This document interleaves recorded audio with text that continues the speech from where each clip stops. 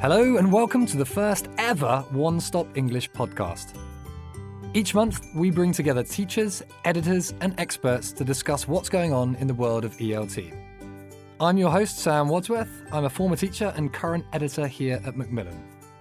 Joining me this month are Patrick Curry, Delta qualified teacher and editor on One Stop English.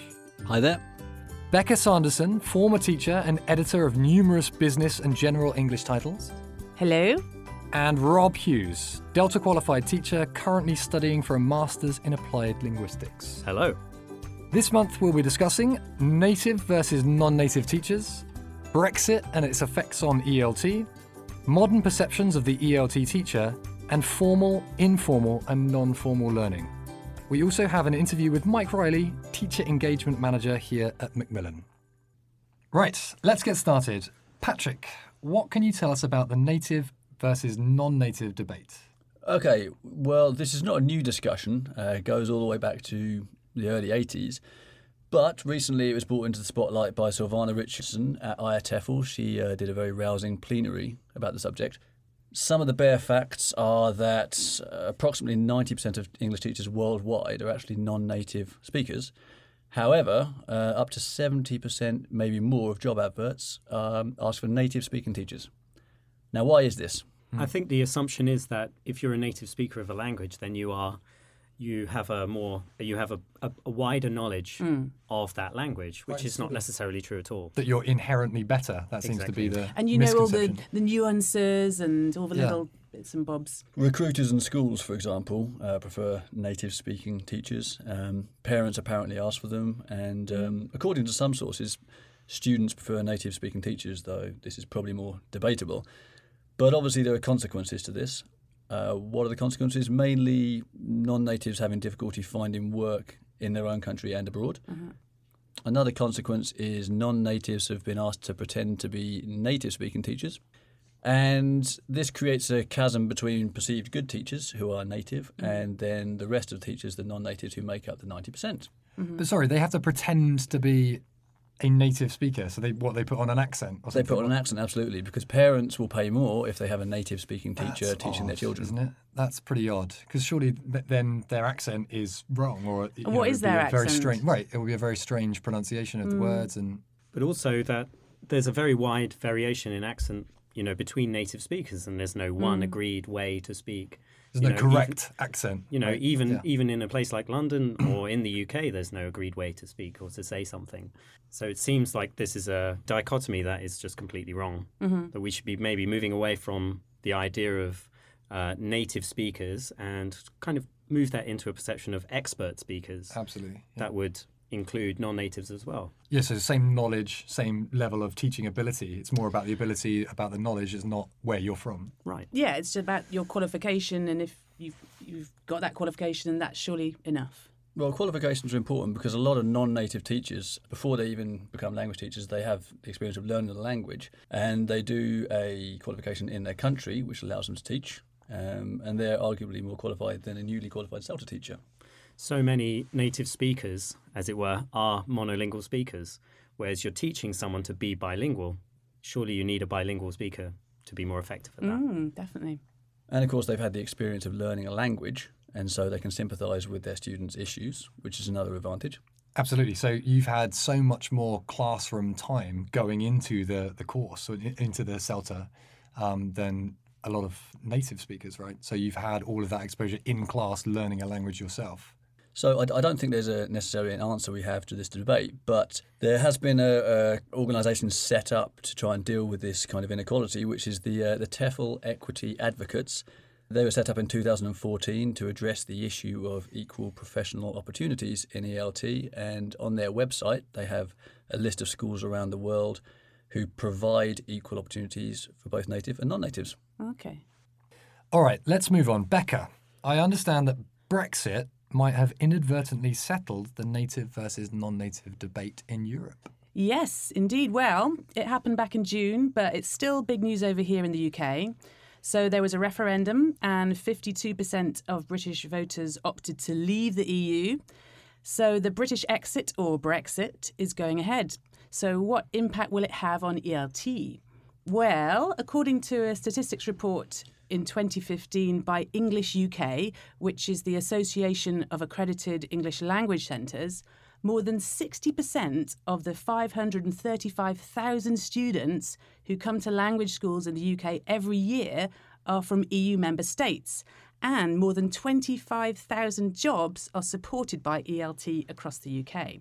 In terms of the impact of Brexit on ELT, well, it all depends, really, whether it's a soft Brexit or a hard Brexit or somewhere in between. What's the difference between a soft or a hard Brexit?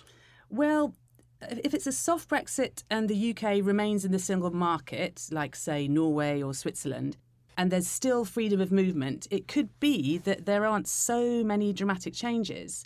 But if it's a hard Brexit and there's no freedom of movement, there'll be a lot more bureaucracy, like visa issues, more paperwork for agencies.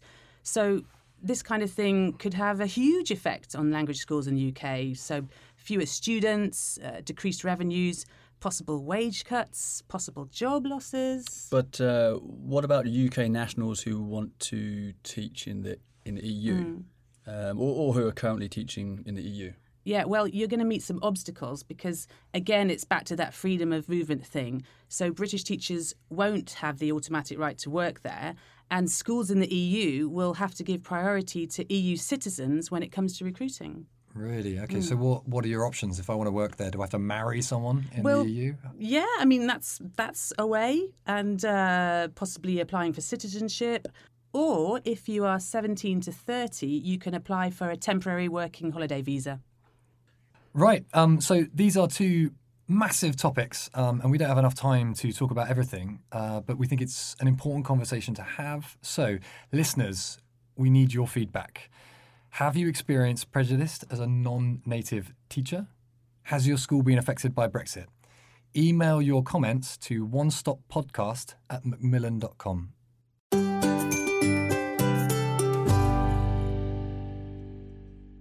Okay, next up, we've got Warmer of the Month.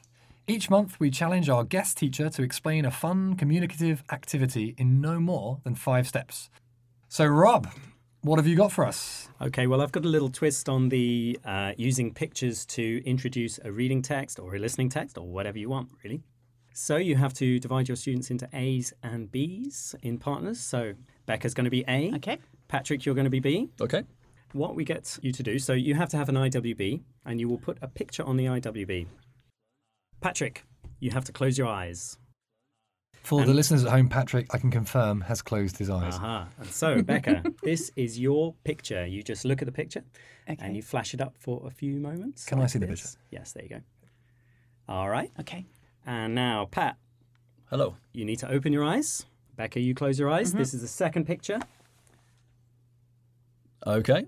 Okay. And now you have to discuss, tell each other what you saw and what is the connection between the two pictures? Ooh, okay. Should I go first? Please do. Okay, so it was a street, looked like maybe a city in Asia or something, and there were about 3-4 people carrying shopping bags, red plastic shopping bags, all walking in the same direction across the street. Okay. I saw a picture of a surfer who was surfing, and on the wave, it's kind of a tunnel of a wave, there was a lot of trash floating in the wave. Yeah. So maybe it's rubbish. It's recycling, rubbish, pollution, something along those lines. Is that the connection? Exactly, you're right. So you can show the pictures again. Was it exactly how you thought? Like that? Oh, That nice. was the other one? Yep. So this ties in nicely with One Stop English's reading about plastic and plastic bags, which you can find on the website. Perfect. Thank you. Thank you very much.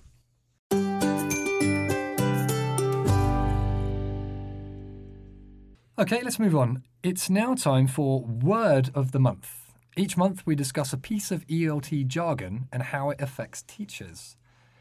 So Patrick, why should we care about formal, informal and non-formal learning?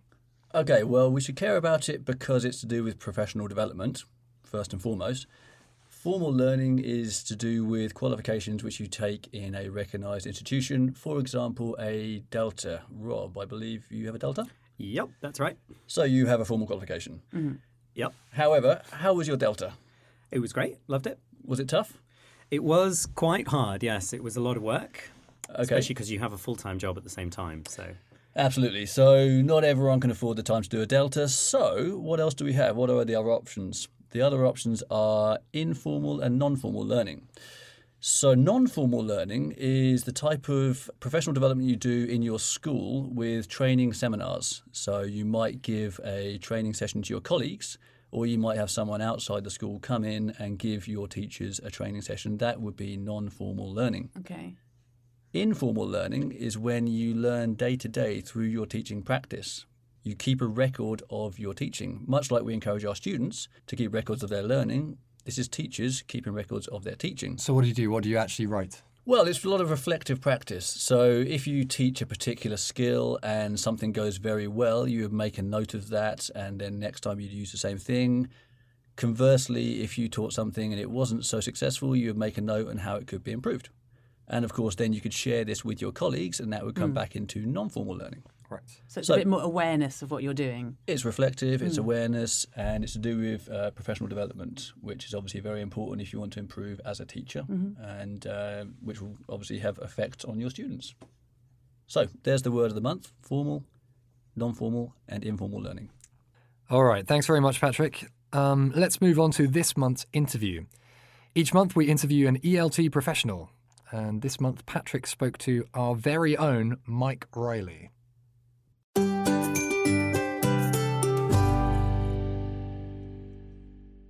So, Mike, how are you today? I'm very well, thank you. Very excited to be here, a guest on your new podcast. Excellent, good to hear. So, to begin with, can you tell me a little bit about what you do? Yes, I'm the Teacher Engagement Manager here at Macmillan Education. So I'm part of the Teacher Professional Development team, and my job is all about training teachers and helping teachers develop. Okay, and what did you do before you started at Macmillan? Well, I used to work and live in Italy, in Milan, so I think I took a fairly typical route. I moved there many years ago as an EFL teacher, thought I would stay there a year, maybe 2 years, and then I left at the end of last year after 15 years in Italy. So I worked as a teacher, then as Director of Studies, and for the last few years I was Director of a private language school in the centre of Milan. Excellent, very interesting. And in those 15 years, starting as teacher and ending up as Director of Studies, how do you feel the role of teacher changed? Well, there have been loads of changes in teaching. Perhaps one of the biggest changes that we saw in Milan was this, and I'm sure many of your listeners can agree with this, that we moved from being a virtually 100% adult school to increasing numbers of kids every year, till it was, when I left, it was the majority of the students were young learners. So that was a considerable shift, especially as most teachers had done their initial training in teaching adults. I think technology has changed a lot. So when I first moved there, I was still taking the cassettes out the bag and carrying my cassette player around to various companies. And 15 years later, everybody had iPads. We were all hooked up to flat screen TVs. I think when I moved to Italy, the word podcast probably didn't even exist, and here I am being interviewed on a podcast, so lots have changed. Having said that, I'm not sure the role of teacher has fundamentally changed. I think the teacher is still there to help students learn. So some of the tools have changed, perhaps the makeup of the actual students have changed, but the job of teacher, I think, is fundamentally the same as it was 15 years ago. Absolutely, so the role remains fundamentally the same. Recently in ELT, though, there's been a big debate about the origins of teachers, specifically native teachers versus non-natives, and I understand when you were in Italy, this was something you were involved in changing, in bringing forward. Can you tell us a bit about that? Yeah, so when I started teaching in Italy, it was a fairly big school, and I would say the vast majority of the English teachers were native teachers. Most of them, like myself, over from England, often on fairly short-term contracts. Perhaps they'd be there for a year, 2, 3 years. When I became Director of Studies, I made the decision to open up the recruitment procedure to non-natives as well as natives. I think the pressure previously had been the kind of sales and marketing pressure of saying to your students, we've got only native teachers. What I felt was the best thing for our school was that what we wanted to be saying is that we had the best teachers. Not just teachers who spoke the language as a first language, but teachers who were qualified despite their origins. Yeah, so all the teachers we took on were qualified, but I think we were missing out on a lot of talented teachers by focusing only on native teachers. There was a bit of resistance from the students when we first brought the non-native teachers through, but I have to say the feedback at the end of the courses was overwhelmingly positive, and perhaps later we can talk about why that might be and what some of the advantages are of a non-native teacher over a native teacher.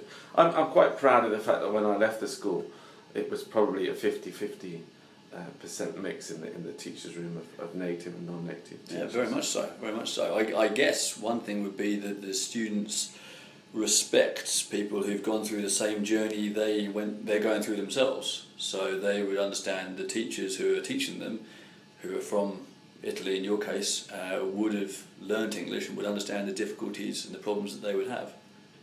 Yes, I think that's true. I think they also respect the native teachers for other reasons, perhaps for the culture they bring into the classroom and maybe the life experiences. I think, looking at it for a second from the other point of view, I think the teacher is often better able to understand the struggles that the students are going through on a very simple fundamental level, especially with newly qualified teachers. They already understand the way the language works and the grammar because they've had to study it and learn it themselves. Absolutely. I remember, for example, when I qualified, the biggest challenge for me in the first 2 years was actually understanding the grammar that I was teaching. So I think there's a kind of an advantage that they might have in terms of knowledge. I also think there's an interesting career path of people who are non-natives. Often natives are going abroad to experience another culture. In my case, for the football and the pizza that was available in Italy at the time. But what we noticed with non-native teachers, it's been their lifelong passion to teach English. So perhaps from when they were kids, they wanted to teach this language. And I think you'll know, and your listeners will know, that having a really motivated, passionate teacher can make all the difference.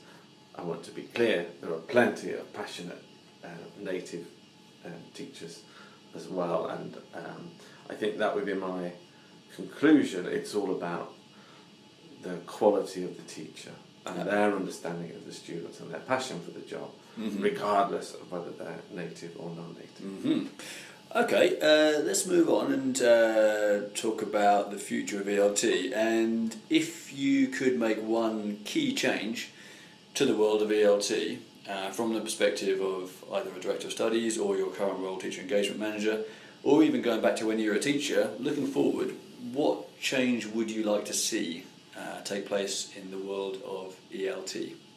Wow, that's a big question.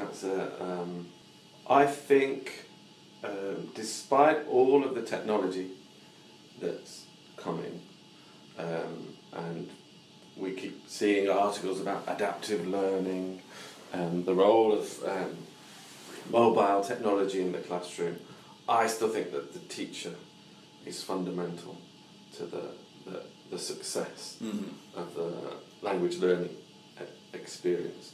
So I would love to see in the future a shift in the perception of the role of the ELT teacher. I think perhaps in the past people have viewed it as a poor relation to real teaching, to teaching in state schools, secondary schools, universities, and I would love to imagine that in 10 years' time the world of ELT and ELT teaching is considered as highly as other branches of education, that teachers are treated very well, and I'm sure this will be done well with your listeners, but paid very well, and that the role of teacher has a much higher status. Absolutely. I suppose the key question is how to bring about that change, whether it's through more immersive training, moving with the technology of the time, but looking at key issues like classroom management, learner management, planning, making sure qualified teachers are rigorously tested. So when they enter their careers, they're looked upon as proper teachers rather than kind of a fly-by-night stepping stone career, as it were. I think this whole idea of continuous professional development is crucial to lifting the status of the EFL teacher. Sadly, in many realities, a teacher is hired, put into a classroom, and then they're never trained, never observed, left to their own devices for years. So I think that causes standards to drop somewhat, or stagnate, or I think if you're going to turn around to the wider world and say we are dedicated professionals, then they're going to be asking questions like, well, what do you do to keep learning? What do you do to keep developing? Which is where we come in, of course, where you come in for sure. Hopefully.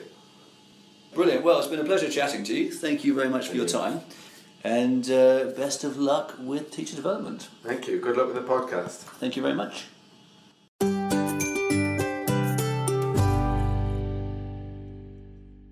All right, lots of interesting ideas in that interview. One of the things that Mike talked about was a need for a shift in the perception of the EFL teacher. Do you guys think that people look down on English language teachers? And if so, what can we do about this? Well, I think there's a general perception that if you're a ELT teacher, it's perhaps more of a temporary situation, a means to travel and have a big life experience, which it is. And that's okay, isn't it? That's a good thing to do. Yeah. But perhaps you're not in it for the long haul. I think one thing we can do to change it is look at ways of developing professionally.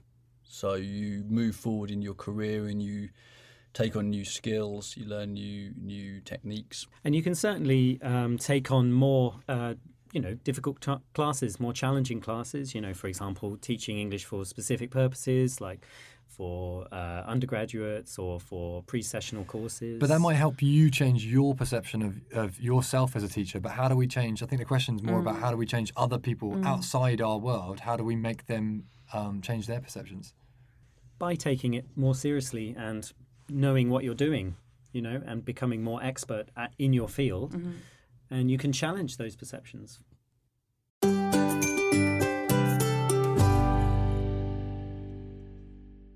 Okay, the next section is called Teacher's Dilemma.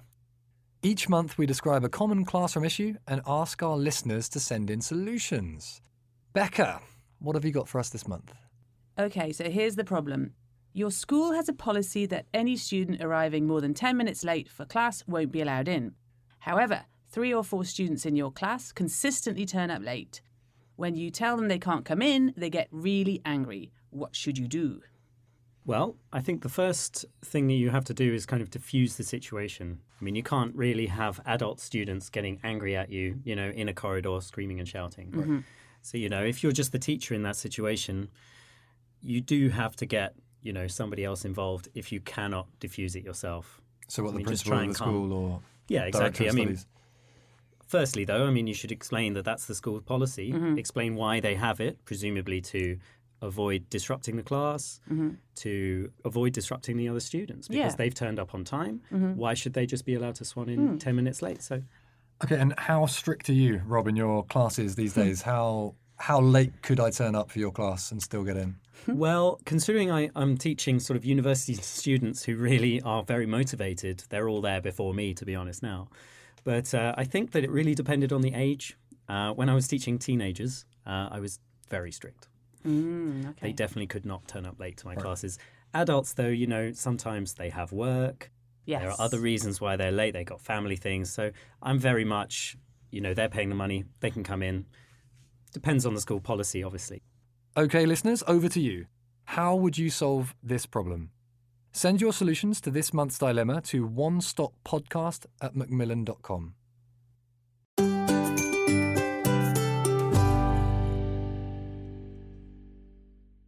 All right, and it's time for our final section this month. It's Q&A, the part of the show in which we try to answer your questions. As this is the first show, we've taken this month's questions from the One Stop English website. So our first question this month is about vocabulary. The writer asks, how can I help my students with collocations? Should they only be taught at advanced level? Rob, as our teacher this month, what do you think? Well, I would definitely disagree with this. I think that you should be teaching collocation from day one. Absolutely. I really think that, even a good morning is a collocation, which most students can say before they even start. But, you need to be going with the verbs like do and make, be. They all have very common everyday collocations. I think it's really, really essential. Okay, so would you suggest having maybe a page in your student's notebook that is do and then like a mind map and you have kind of possible collocations or that kind of thing? What? Certainly, that's one way to do it. Yeah, there are many ways. Maybe it depends on how the students learn. Maybe they want to write it on Post-its and have it around their house or something like that. Yeah, definitely the Post-its and, like Pictionary or charades or something like that for more of a fun thing. But the advanced learners, that's kind of interesting, but I don't see why they can't do games and fun things too. Absolutely. Okay, question number 2. I've got a great idea for a lesson that I want to get published. Can I send it to you? Yes, you can. Yes. Those of you who are familiar with One Stop English will know about our lesson share competition where we encourage teachers to submit their lesson ideas. If you win, your lesson will be professionally designed and edited by our team, and you can get a prize. You can win a Macmillan book for teachers. Yes, yeah. When I was a teacher, I did that. I entered a competition at Macmillan, and I wrote a lesson about American English and British English, and I won a £50 Amazon voucher. Did you? Mm-hmm. What did you spend it on?